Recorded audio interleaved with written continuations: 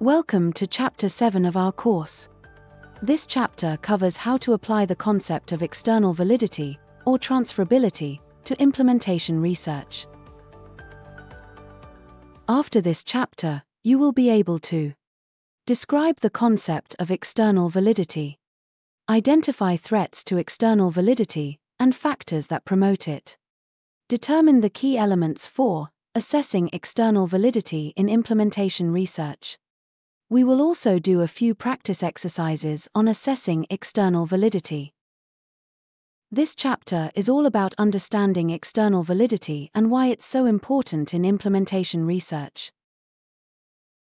Let's start by describing what external validity is and how it relates to implementation research. Validity refers to the extent to which a concept, measure, or outcome is true and accurate. For example, the validity of a quantitative or qualitative measure of acceptability by community members to the use of insecticide-treated nets for malaria prevention will be the extent to which that quantitative or qualitative measure of acceptability truly captures the perception of community members regarding the use of insecticide-treated nets. Simply put, we want to make sure our measurements truly capture what the community thinks. External validity is a subset of validity. It refers to how well we can take what we've learnt in one place and apply it somewhere else. For example, let's say we found out that a certain treatment works well for river blindness onchocerciasis control in rural Nigeria. The external validity of that finding is about how much we can trust that it would work just as well in a different place, like rural Indonesia. Can we trust that what worked in Nigeria will also work in Indonesia? Assessing external validity helps us figure out if research findings from one place can be applied to another, making it easier to use research evidence in real-life situations or policies. In comparison to efficacy research, which checks if an intervention works under controlled conditions, external validity matters more in implementation research. That's because implementation research looks at how well an evidence-based intervention works in the real world, where things can be quite different from one place to another. Even though doing research in real-world settings might affect how sure we are about the results, or internal validity, it's often easier to apply those findings to real life. That's why in implementation research, it's really important to describe everything about how the research was done, the context, the intervention, how it was adapted, and how it was put into action. This way, we can better understand if the findings can be applied elsewhere. The term viable validity is used to highlight a more hands-on approach. This means involving the people who are actually going to use the intervention and getting their thoughts and experiences to see if it's practical, affordable, suitable, evaluable, and helpful in the real world. This approach helps make sure the intervention can actually work outside of a research setting. External validity is sometimes called generalizability. This refers to how much of an initial study's research findings can be applied elsewhere. Think of it as figuring out if what we learned in one place can be useful somewhere else too. Other terms used are transferability, which is similar to generalizability, and transportability, which involves predicting how well an intervention will work in a new setting, based on how similar or different it is from where it was first tested. It's like saying, given what we know, can we expect this to work elsewhere? The proximal similarity model helps with determining the potential for generalizability by comparing findings such as the evidence of the intervention's effectiveness, its implementation strategy, or implementation processes. This helps researchers to gauge how people, places, settings, and times of conducting a study are similar. By comparing their study to another context, and using that to evaluate to what extent they can generalize their study to that new context. For instance, let's say an evaluative research of the community-directed treatment strategy for the prevention of river blindness was conducted in rural Nigeria, among older populations of a lower socioeconomic status, living in close-knit communities, during the rainy seasons. If the researchers would like to generalize the finding from this research study to a rural context in another country, for example Indonesia, they would have to assess to what extent the population in rural Indonesia, comprising of older population, of lower socioeconomic status, and living in close-knit communities during the rainy seasons is similar to the study in question. Let's look at the next term mentioned, transferability. If an intervention worked well in one community, the primary context, you may want to know if it can work in a different community, your target context. To determine transferability, you will apply a systematic approach to determine if what worked in your primary context will work in your target context.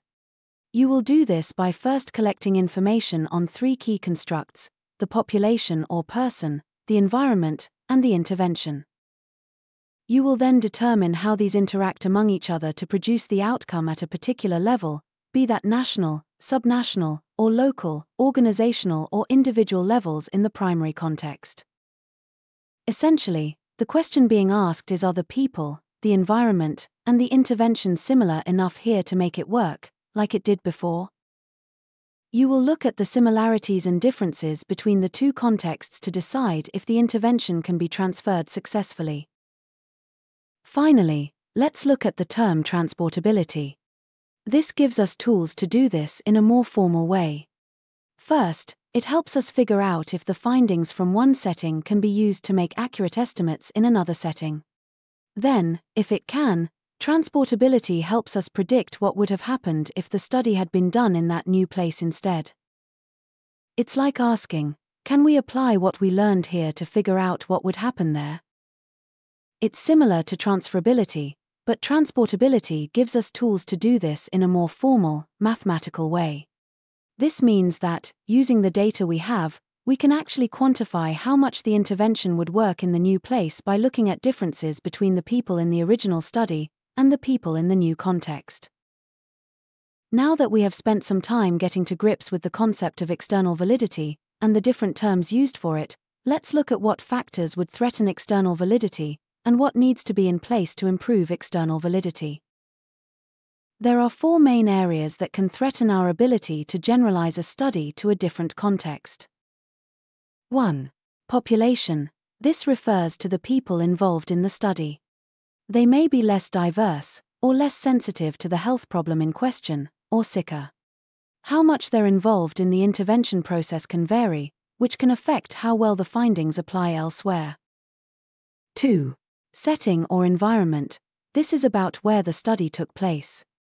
If the setting is very homogeneous or less diverse, or if there are unique features that make it different, it could affect how well the findings transfer. Sometimes, the place for the study isn't chosen randomly, it's picked for specific reasons, which can make it harder to apply the findings to other places. 3. Intervention or strategy. If this was arrived at without a strong conceptual basis or rigorous study to delineate its core element and mechanism, it might not work the same way somewhere else. 4. Outcome. If the interventions or strategy are linked to single outcomes, measured by changes in one parameter, then it may be more easily generalized, compared to interventions or strategy linked to complex outcomes. If it's more complicated, like looking at different aspects of how well the intervention was accepted, it might not be as easy to use the findings in another place. Now, let's take a moment to look at those factors that improve external validity. As a researcher, be sure to take a moment, in your preparation phase, to properly identify the relevant stakeholders. Make sure to involve them in study planning and evaluating evidence, and be sure to take note of their concerns. When designing your intervention, use a conceptual model that considers internal and external validity, as well as different contextual factors. Identify places with different contexts to conduct the research and use a mixed method approach that looks at quantitative, qualitative, and economic information. When selecting participants for the study, use a representative sampling. Diversify the study participants in order to have subgroups for analysis. Involve as many community members as possible. When selecting participants, be sure to first identify and describe the characteristics of the target population, compare the participating population to the target population, and analyze the difference between participants and possible refusals. When you start to develop the intervention, use interventions based on scientific evidence, leaning on existing guidelines as much as possible and analyzing feasibility in different contexts. Be sure to consider the cost in the development of the intervention. Once you move on to the implementation phase of your intervention, make sure you emphasize the intervention, and not the associated factors, like training and supervision. Implement the intervention at different levels of intensity and be as faithful as possible to the intervention, noting any changes observed during implementation. Use easy-to-measure outcomes for your intervention, and diversify by using multiple outcomes to assess generalizability and context. Develop self-reporting methods within the populations to facilitate sustainability. In data analysis, apply rigorous methods to determine the study effects. Perform subgroup analyses to look for differences in study effects comparing different population subgroups. Perform analyses according to different exposure levels and sensitivity analysis to take into account the variations of the characteristics on the effects.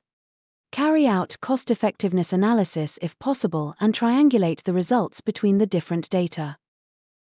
Finally, when considering maintenance and sustainability of the intervention, be sure to identify the systems that need to be in place for the study to be disseminated and its effects maintained.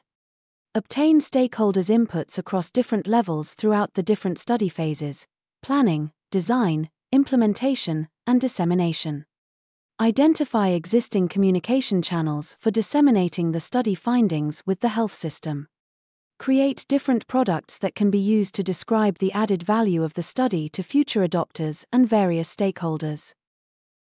Knowledge of these different factors makes it possible to develop an evaluation grid for assessing external validity in an implementation research project.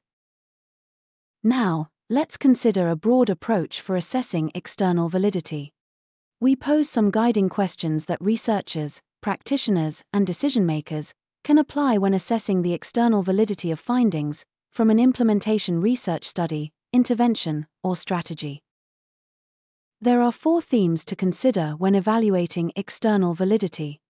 1. Units of the study or population. 2. Treatment or intervention. 3. Outcomes. And 4. Settings or environment. While tools such as the Pragmatic Explanatory Continuum Indicator Summary, PRECIS, do exist to guide researchers in evaluating the external validity of a study, these tools mostly apply to implementation research designed as clinical trials, and may not be applicable to other types. The 4 themes described here are, however, applicable to all kinds of implementation research study design. Let's look at them in some more detail, including questions researchers can ask themselves to assess the external validity of their study. First, let's start with questions researchers can ask themselves regarding population. Is the study population culturally and ethnically diverse? Does the study inclusion criteria take into account gender and other equity variables such as socioeconomic status, or rural or urban status? Is the sampling adequate? And do the study participants represent the intended target population? Let's move on to questions surrounding intervention. Was the intervention developed based on prior evidence published in literature or existing guidelines? Was the intervention delivered as intended? Is it displaying fidelity? Is the intervention sustainable, that is, can it be continued given current arrangements within the health system? Is the intervention acceptable to stakeholders? Are the comparison groups for establishing the effect of the intervention adequate? Next, let's look at questions to help researchers around the theme of environment. Was the study conducted in multiple and multi-level areas? Were all the relevant stakeholders involved? Were temporal, economic, political, and social contextual factors taken into account? Was a valid contextual framework used, for example, the Consolidated Framework on Implementation Research? And accompanying the contextual framework, was a relevant guideline or tool assessment applied? Finally, let's look at questions researchers can ask themselves around the final theme of outcomes. Were multiple outcomes assessed, including clinical, behavioral, implementation, and services outcomes? Is the primary outcome of the study relevant to the target participants and setting? Were any self-reported implementation outcomes by the population assessed during the study follow-up? Were the study outcomes analyzed for any dose-response effect? Were there any subgroup effects on outcomes observed? The extent to which an implementation research study can answer yes to each of these questions could provide an indication of the external validity of that study. Such external validity assessments do not have to wait until the end of the study, but can be conducted before, during, and after the study. Let's review what we have learned in this chapter. External validity is a crucial aspect of implementation research studies and can be described as generalizability, transferability, and transportability. These terms are reflected in the following questions. How easily can certain aspects of this study be generalized? Is the new setting similar enough that the study can be transferred to this new context? Can we apply what we learned in the original context to understand what would happen in the new context? External validity is assessed through the populations, intervention environments, and outcomes. The assessment of external validity facilitates the translation of research evidence into practice or policy. It is important for implementation research teams to consider evaluating external validity in each of their projects. That's it for Chapter 7 dealing with external validity. Before you go, take a moment to consolidate what you have learnt by putting it into practice. Download this chapter's supporting resource material and complete the activity there. Once you have completed the activity, please join us for Chapter 8.